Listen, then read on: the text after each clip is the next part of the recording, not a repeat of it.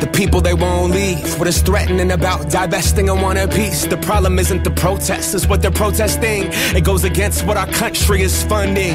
Block the barricade until Palestine is free. Block the barricade until Palestine is free. When I was 7, I learned a lesson from Cuban Eazy-E. What was it again? Oh yeah, fuck the police. Actors and badges protecting property in a system that was designed by white supremacy. But the people are in the streets. You can pay off Meta, you can't pay off me. Politicians who serve by any means, APAC, Kufi, and all the companies. You see, we sell fear around the land of the free, but this generation here is about to cut the strings. You can ban TikTok, take us out the algorithm, but it's too late. We've seen the truth, we bear witness.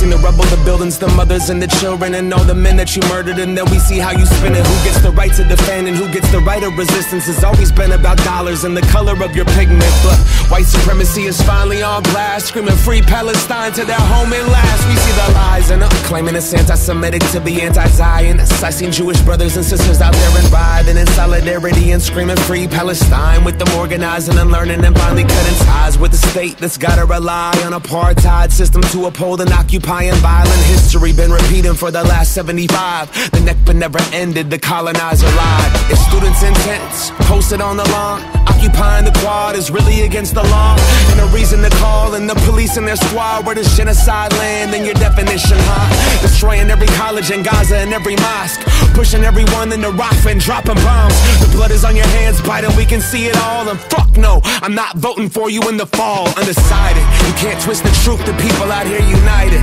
Never be defeated when freedom's on the horizon. Yet the music industry's quiet, complicit in their platform of silence.